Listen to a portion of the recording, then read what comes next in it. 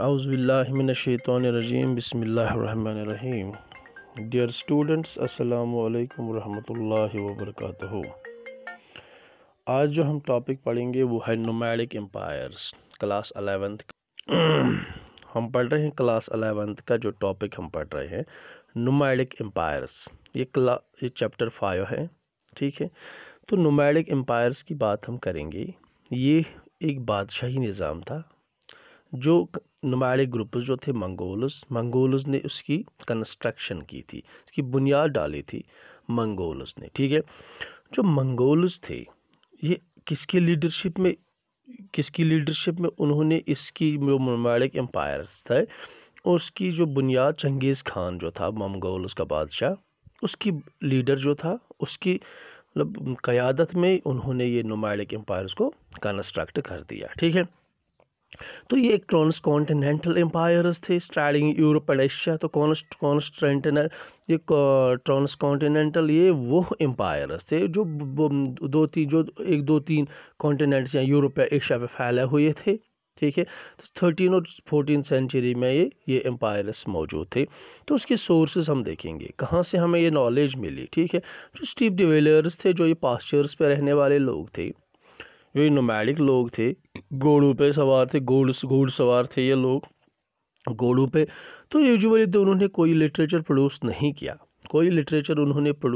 किया, जो हमारी नॉलेज के मुताबिक जो नोमैडिक सोसाइटीज़ है। तो ये ये कैसे आई, स्टार्ट फ्रॉम द क्रॉनिकल्स जो भी क्रॉनिकल्स वहाँ पे लिखी गई, या जो भी ट्रैवल्स लिखे गए या ट्रैवलर्स ने जो भी चीज़ें लिखी गई, तो उनसे हमें पता चला, या डॉक्यूमेंट जो भी मतलब producer by the city based literature जो भी था, तो उससे जो भी डॉक्यूमेंट्स हमें मिले। ऑथर्स ऑफन उन्होंने जो एक्सट्रीमली इग्नोरेंटेड बायस्ड रिपोर्ट, तो ऑथर्स ने जो मतलब ऑफन जो अक्सर जो ऑथर्स ने लिखा इनके बारे में, ये हमेशा से ही बायस्ड ही रिपोर्ट आया, क्योंकि उनके बारे में पूरी मालूमात हासिल न कर पाए, तो और अपने तरीके से ही लिख दिया।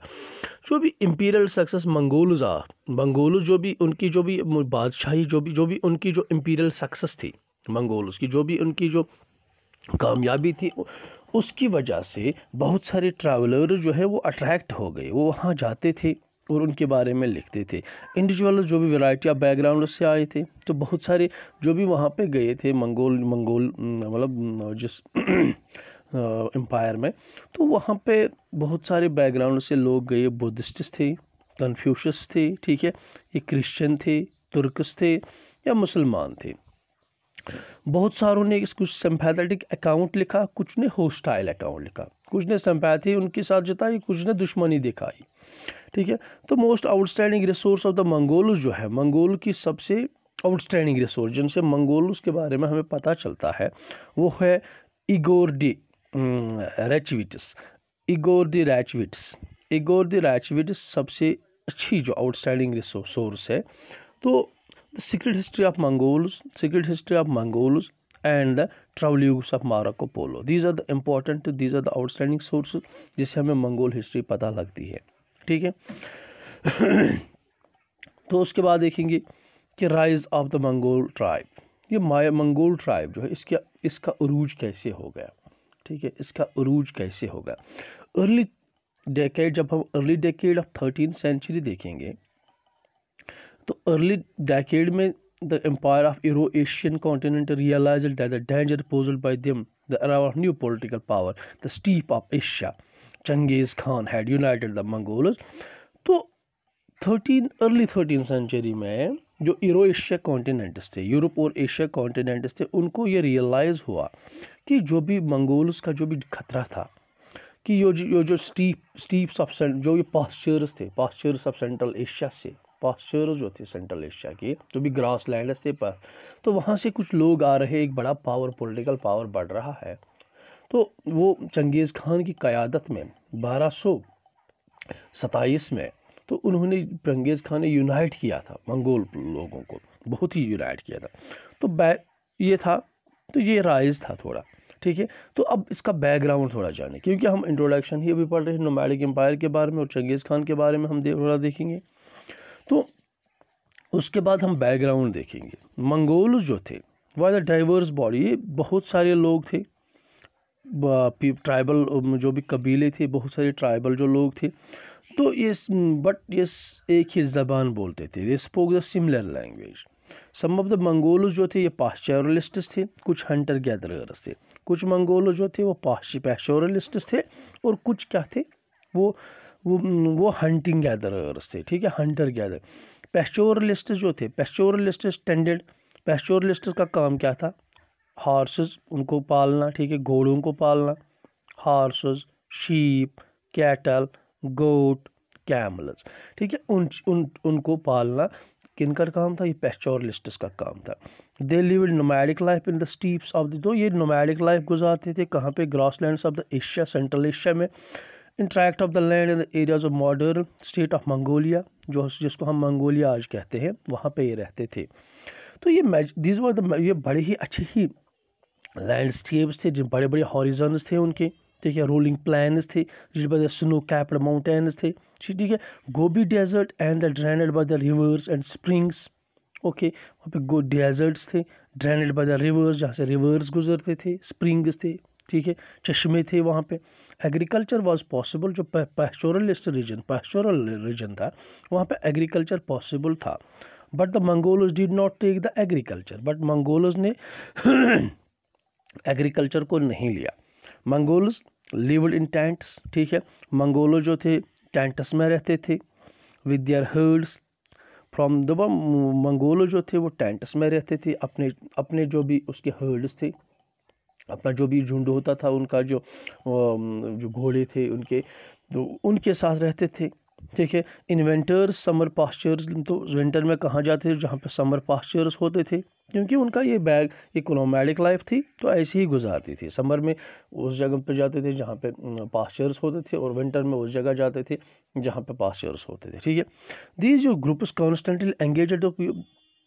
कॉन्स्टेंटली एंगेज वार्स में रहते थे एक दूसरे के साथ। मंगोल सोसाइटी वाज पैट्रियार्चल, तो ये जो ग्रुप्स थे, बहुत सारे मंगोली जो लोग थे, ये एक दूसरे के साथ हमेशा लड़ाई में झगड़े करते थे, ये हमेशा एक दूसरे के साथ लड़ाई झगड़े करते थे, और ये पैट्रियार्चियल सोसाइटी थी, वहाँ पे मेल डोमिनेटेड सोसाइटी थी, ठीक है। Life and carrier of Changez Khan, क्योंकि मंगोल्स जो भी थे उन्होंने एक एम्पायर बनाई, किसके लीडरशिप में, चंगेज़ खान के लीडरशिप में। तो ये वॉज अ ग्रेट, तो बहुत ही बड़ा वॉरियर था वो। तो उसकी लाइफ क्या थी और उसका कैरियर कैसे हुआ, ठीक है, क्या था।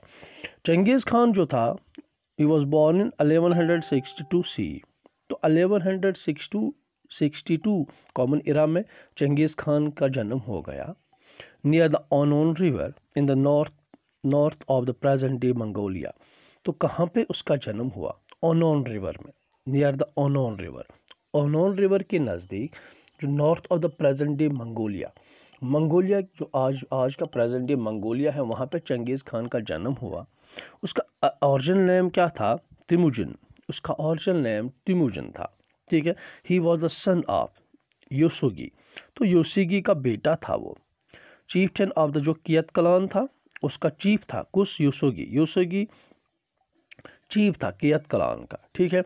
His father was murdered by A tribe eight an early as and his mother Olin इकी raised तुजमिन। तो उसके बाप को उसके बाप को एक ट्राइब ने कत्ल कर दिया, मतलब अर्ली एज में कत्ल कर दिया, और उसके बाद उसकी माँ ने उसको पाला, तुजमिन को, his brothers, step brothers in a great hardship, ठीक है, बहुत मतलब मेहनत के साथ चंगेज़ खान को पाला, उसके भाइयों को पाला, और उसके जो स्टेप ब्रदर्स थे उनको पाला। चंगेज़ खान फेस्ड मैनी, तो बचपन में चंगेज़ खान को बहुत प्रॉब्लम्स हो गई। तुजमिन वाज कैप्चर्ड इन सिल्वर, तो उसको कैप्चर किया गया और उसको गुलाम बनाया गया बहुत सारे ईयर्स तक। आफ्टर हिज मैरिज, उसकी शादी के बाद, हिज वाइफ बोटी वाज किडनैप्ड, उसके बाद उसकी बीवी को भी किडनैप किया गया जब उसकी शादी हो गई। And he had to fight and recover हर, तो उसके बाद अब बीवी जब उसकी मतलब किडनैप हो गई, तो अब उसको बचाने के लिए, वापस लाने के लिए उसने जंग लड़नी थी, ठीक है। ड्यूरिंग दीज ईयर्स, उसकी जब बहुत ही मेहनत, मतलब इन ईयर्स में उनको बहुत ही हार्डशिप का सामना करना पड़ा, तो उसने थोड़ा उसने मैनेज किया कि मेक फ्रेंड्स, उसने कुछ इम्पोर्टेंट दोस्त बनाए, ठीक है। The young बुगचूरचो बुकचोचू was his first Eli, पहला जो उसका बुकचोचू था, दरम्यान ए ट्रस्टेड फ्रेंड, तो उसका बहुत ही अच्छा दोस्त था ये। जुमा का his Buhler brother was another, तो उसका एक और भाई था, ठीक है। तुजमन become the dominant personality in the politics of steep land, जो उनके जो ग्रास लैंड थे, जो भी पास्चर लैंड था, जो भी स्टीप लैंड्स थे, वहाँ पे उसका बड़ा ही अच्छी पर्सनैलिटी बन गई। किसकी? चंगेज़ खान, तुमिजिन की। तो इसकी position was reorganise symbol of Mongol chief, तो उसकी जो पोजीशन थी उसको रीऑर्गेनाइज किया जब मंगोल चीफ्स थे, उनने कुछ उसको अलग ही एक नया मुकाम दिया, ठीक है। वायर ही वाज प्रोक्लेम्ड, जहाँ पे उसको नाम दिया गया the great Khan of Mongols, the great Khan of Mongols with the title Changez Khan, उसको एक नाम दिया गया, एक टाइटल दिया गया चंगेज़ खान, द ओशिनिक खान, ठीक है, यूनिवर्सल रूलर का नाम दिया गया। तो ये था क्या? ये था चंगेज़ खान की लाइफ और कैरियर, कैसे चंगेज़ खान बना, ठीक है। उसने फिर बहुत सारे कॉन्केस्ट्स किए, ठीक, कॉन्केस्ट्स चाइना, ठीक है, ट्रांजोनिया, ठीक है, और